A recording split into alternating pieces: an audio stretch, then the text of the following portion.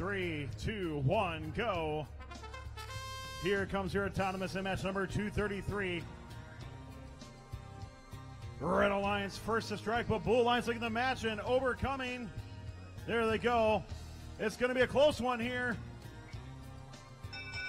Red Alliance might have a slight lead with one on the bottom there. We'll see who ends up taking it.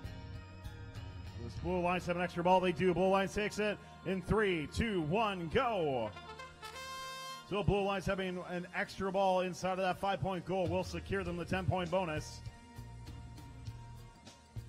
And in match number 233 on the red side, EF400S, Galveston, I.S.D. Robotics out of Galveston, Texas.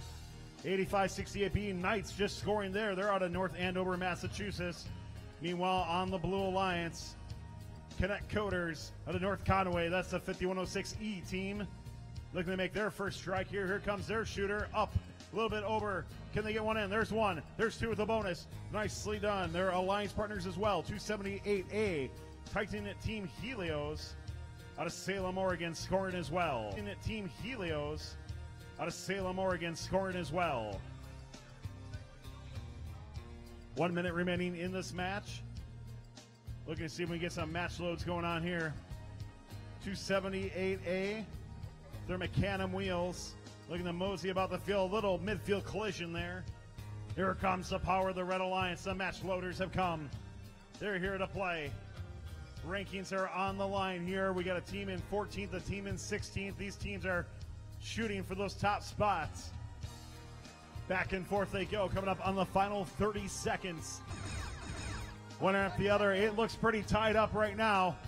Both teams are going back and forth. Red Alliance making a comeback here. Blue Alliance piling it on. Both teams doing a great job there. Kennett Coders, 5106E, scoring a whole bunch there, as well as the Knights and the Red Alliance from North Andover with 10 seconds left. Midfield collisions happening. Defense trying to box out the other team, but they get through with 3, 2, 1. Last second score by Red. Last second score.